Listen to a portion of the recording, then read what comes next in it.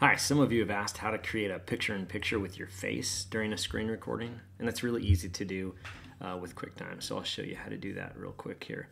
So first thing to do is open up QuickTime Player. Again, go up to File, but this time instead of selecting New Screen Recording, we're going to select New Movie Recording.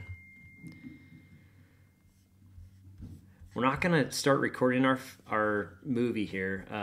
Instead, I'm just going to resize this, make it a little bit smaller. I'm actually going to ignore that record button. And now I'm going to go back up to View, and I want to make sure that this camera floats on top of anything else I'm going to do. So I'm going to select Float on Top. And then you just go to File, New Screen Recording. So my screen recording is going to record my screen. It has my face in here on the camera. I can move that wherever I want as I record. Maybe I want to move it down here and hit record. Again, click on the dialog box to start recording.